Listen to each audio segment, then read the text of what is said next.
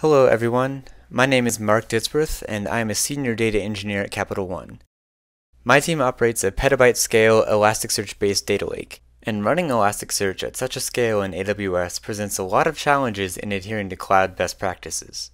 So today, I'm going to talk about an automated system we developed internally to facilitate our compliance with our requirement to regularly rehydrate our EC2s. First, I'm going to give a bit of background on why an automated rehydration service was even necessary for us. Next, I'll describe the operation of the service.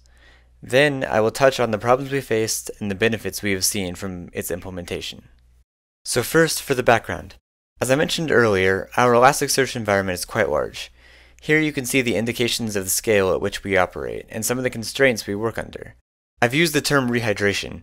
If you are unfamiliar, in this context, that essentially means spinning up a new Elasticsearch node to replace one that's running an out-of-date machine image. So, given the scale of our Elasticsearch environment, it's pretty clear that this is an intensive process. Even with tools like Ansible, manually running a playbook to perform a rehydration takes 1 or 2 engineers nearly 2 weeks to completely rehydrate our clusters in a way that minimizes risk to production. To solve this problem, we built an automated service to perform these rehydrations of the instances with AMIs that exceed the allowable age. The first component to the rehydration service is a short script deployed to all our EC2s. It runs on a daily cron, checking if its host's AMI has aged beyond the allowable limit.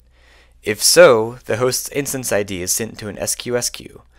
Essentially, the functionality here is whenever an EC2's AMI reaches the age limit, it puts in a request to be rehydrated.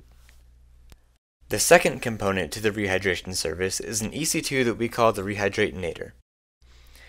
Each night, it checks the rehydration requests that are in the SQS queue, in addition to our desire to limit each cluster to only one rehydration at a time.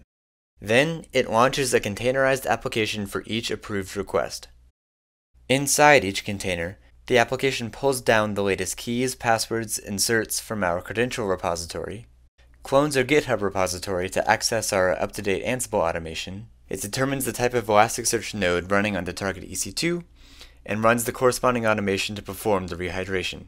When all of the applications have finished, a validation script runs to ensure that each instance for which a container was launched has in fact been terminated. If it hasn't, that indicates a failed rehydration and we get alerted on it. The problems we faced in rolling this out mainly centered around timing. With the amount of data we house on each node, excluding a data node from the cluster takes several hours, but is not consistent each time.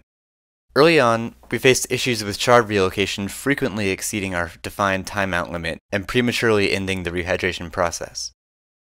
If hardware provisioning takes an abnormally long time, which has been known to happen, the validation script would run before the rehydration process would have a chance to finish, thereby creating a false alert. We have also noticed a small error rate with hardware provisioning, independent of our Elasticsearch installation and configuration automation. It took us a few weeks of adjusting the timing of the components within the service to strike a balance between the total number of rehydrations per night and achieving an error rate we were comfortable with. But even with 1 or 2 failed rehydrations per week, we have seen significant benefits. The main benefit is our time saved.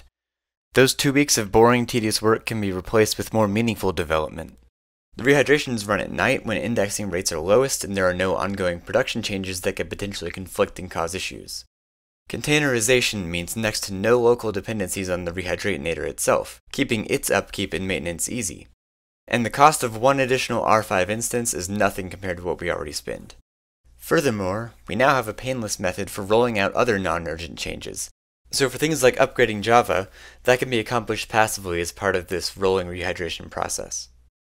And with that, I'd like to thank you for your attention. I hope you got some value out of this quick chat, and I hope you enjoy the rest of the conference.